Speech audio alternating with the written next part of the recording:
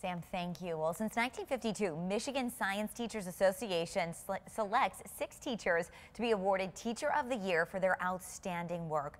And this year, a teacher from right here in West Michigan was selected, right, Sam? Yes, I'm really excited about this story, Meredith. 90,000 teachers in the state of Michigan, and Muskegon has one very special one.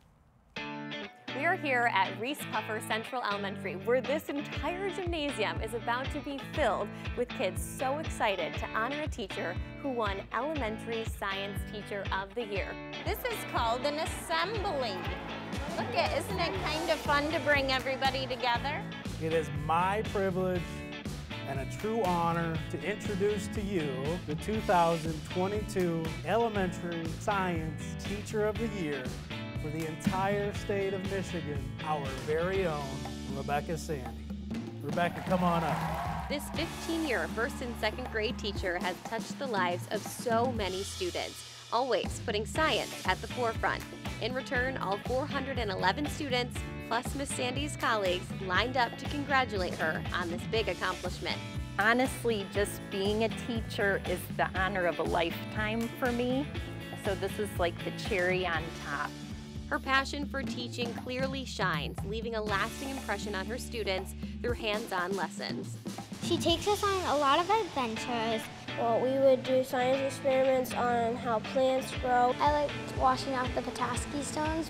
We've learned dinosaurs, and we're learning pollinators right now. STEM activities these kids will never forget, with one clear mission. It almost makes me cry that I'm lucky enough to get to go to an elementary classroom every day to be inspired by young people. But these kids feel just as lucky to have her as their teacher. She's the best science teacher. She's the best teacher in the world. She's like a second mother to me.